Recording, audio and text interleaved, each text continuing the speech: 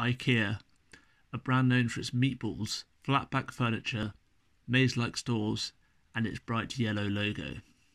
The company was founded in 1943 by the late Ingvar Kamprad and has gone on to become the world's largest furniture business, with 446 stores in 52 countries. The company differentiates itself by furnishing the entire home, while many other competitors only provide products for certain areas of the home, such as Home Depot, who focus on the DIY enthusiasts. Let's take a look at how Ingvar Kamprad built IKEA.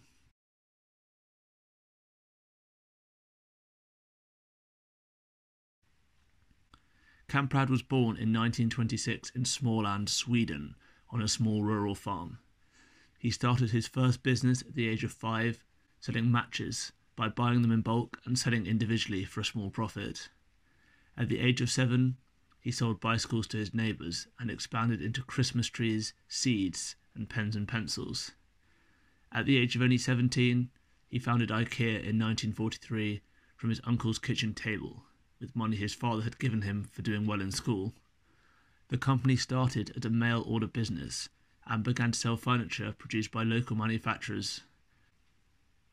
Kamprad ensured that local furniture makers signed contracts so they could only supply IKEA with their products.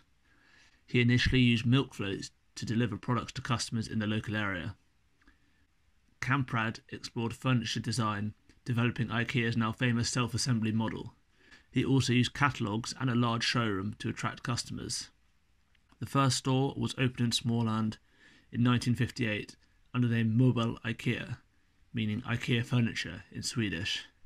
The IKEA name are Kamprad's initials plus Elmtarid, the farm he was born on, and Agunarid, the village where he was raised.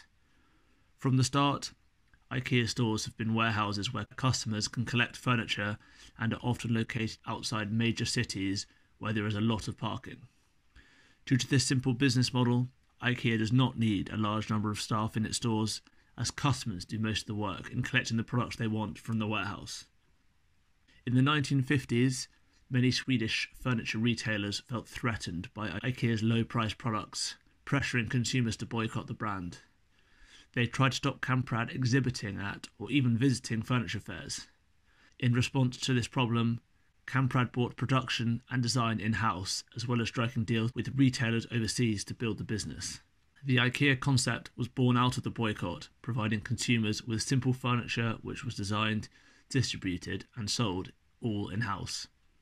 Kamprad believed that everybody should be able to afford stylish and modern furniture, a vision he was able to bring to life. In 1953, IKEA's iconic flat-pack furniture was introduced after high costs and damage occurred when furniture was transported across the country. Flat-pack furniture is generally cheaper than pre-built, and psychologists have found that people often select flat-pack furniture over pre-built products as it gives the customer a sense of satisfaction once the product has been built. In the 1970s, more stores were opened in Europe, with expansion into Asia also occurring.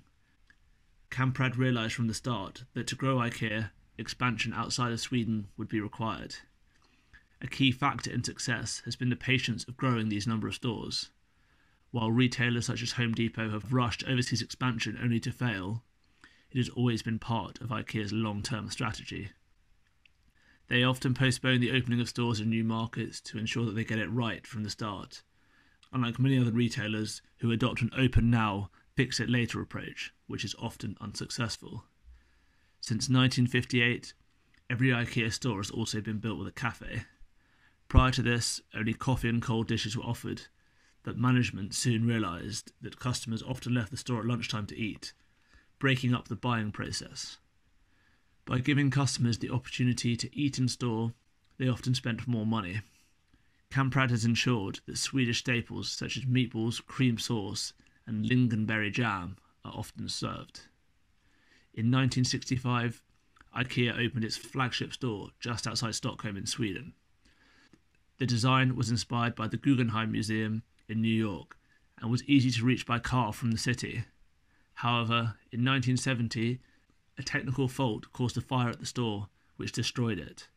It was later rebuilt in 1971 with the addition of self-service, allowing customers to pick up products quickly and drive away with them in a matter of minutes. In the 1980s, IKEA expanded further into Europe and the United States, opening stores in the UK, France, Italy and Philadelphia. Europe is now IKEA's major market, where 70% of the company's stores can be found. In 1990, the company focused on home furnishing solutions to meet the demands and needs of families with children. And in the 2000s, they expanded into Japan, Russia and India. Everything from the bedroom to the kitchen is available to buy from the company. IKEA stores are well laid out, and the maze-like construction encourages consumers to spend more as they walk past a number of different items which they may not have seen otherwise. Arrows on the floor direct customers through the shop of showrooms and into the warehouse where flat-pack furniture is stored. The confusing nature of IKEA showrooms makes shoppers less likely to leave items behind, as they would only have to backtrack, causing more impulse purchases. The cafe is cleverly positioned between the warehouse and the showroom, preparing customers to continue their shopping spree. As customers head towards the tills, heavily discounted items block the way as IKEA's last-ditch effort to encourage further impulse buys continues. In 2013, Kamprad resigned from the board of IKEA and his son Matthias became chairman of the company. Despite his resignation, he still played an active role, visiting IKEA stores around the world. To start IKEA, Kamprad never borrowed money and kept the company private until his death in 2018. Despite having an estimated net worth of $58 billion according to Forbes, he still referred to IKEA employees as co-workers, stayed in cheap hotels, drove a 20-year-old Volvo and flew economy class whenever he travelled. He liked to keep his life private and rarely gave interviews to the press. Much of the product that IKEA produces and sells is country neutral, so they benefit from economies of scale, which allows them to keep prices low and undercut competition. Despite being founded in Sweden, many of the products have different names, like the famous Billy bookcase, which is the same name that is used across the world for the product. Kamprad preferred naming products as he found it difficult to remember the product codes due to his dyslexia. The naming of products also makes it simpler for consumers to remember, rather than using hard-to-pronounce Swedish names. Ingvar Kamprad died in 2018, but there is still growth for IKEA, as around 70% of the company's stores are found in Europe. Only a quarter of the world's nations have access to an IKEA store, and the growing populations in emerging markets point towards an obvious place for store openings. His 3 sons remain in the business, driving the company to new heights and opening more stores around the world. Thank you for watching this video.